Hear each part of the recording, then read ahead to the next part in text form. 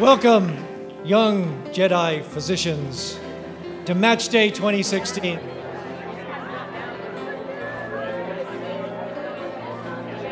It's a big day, kind of knowing where I'll be able to practice, knowing you actually have a job, and knowing where you'll spend the next 3 years of my life for me.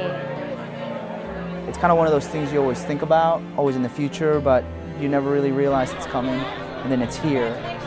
Match Day is the day of the year when all 144 medical schools and 18,000 medical students actually come together at the same time and open up their envelopes from the National Intern and Resident Matching Program. They've been out doing interviews for the past 3 or 4 months. They've been putting in a match list. The programs have to put in their list, and then the computer basically puts it all together. They open up their envelope and they find out where they're going to be for the next 3 to 7 years. So let me see those envelopes.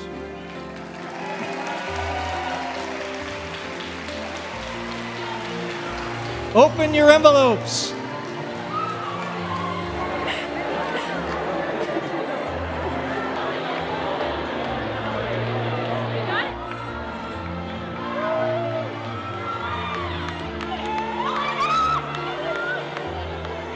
Internal medicine at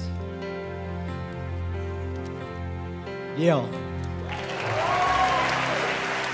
I started med school with the intentions of going back to practice in my hometown of Immokalee, and even through med school that's just become even stronger, that need to serve the underserved, and I think we get that here at FSU because their focus is on underserved medicine and rural medicine.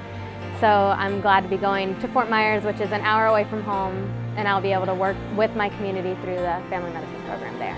We are so proud of them. They are matching in wonderful programs all over the country. We're very pleased that we were actually able to start some residency programs in the last few years, because this year we're keeping 43% of our class in the state. We have 12 of our students that are matching in Florida State sponsored programs. We're really excited about that. They match in great programs. What I typically say is it's a good news, bad news story. The bad news is lots of our students go out of state for their residency program. The good news is they match great places. We're so proud of them. Even better news is that we're tracking those students. They come back to Florida after their residency.